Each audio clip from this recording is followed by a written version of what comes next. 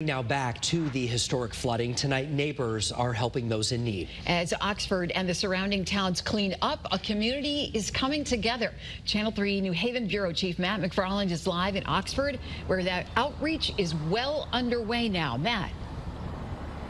Hi there, Irene and Mark. Tonight, tomorrow, here at Quarry Walk in Oxford, handful of local restaurants providing free meals for first responders and their families. Earlier today here, it was a number of organizations, including the Red Cross, offering assistance and support to those impacted by the flooding.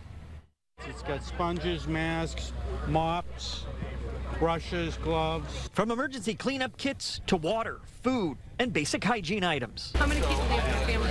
Three? Okay, you can take three. The American Red Cross, the Salvation Army, and Team Inc., the local nonprofit supporting the lower Naugatuck Valley, teaming up to help those impacted by Sunday's devastating flooding. Just, all sorts of emotions going through, just concern, anxiety, fears. Kayor Patel's family-owned Spirits of 67, a liquor store still coated in mud, their inventory ruined.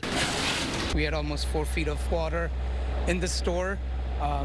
And then we just saw the little river became a big river. He and his brother, just two of the business owners and homeowners, to stop by Quarry Walk looking for help. I lost cars, I lost my house, I lost my business, all in one day. Along with these basic supplies, the organization's also providing information and an opportunity to connect those in need with additional resources. We'll go out, do damage assessment of their property, help align them with agencies like FEMA. And while many were looking for help, Rabbi Shmaya Hecht showed up wanting to know just how he could help. Our hearts go out to those that suffered losses, and we're just trying to be able to see what we can do to help and volunteer and give back to those that need help. Neighbors lending a hand, helping others in a time of need. Oh, it means so much. It's just great to see the community come together. We've had our overwhelming support of people wanting to come and help.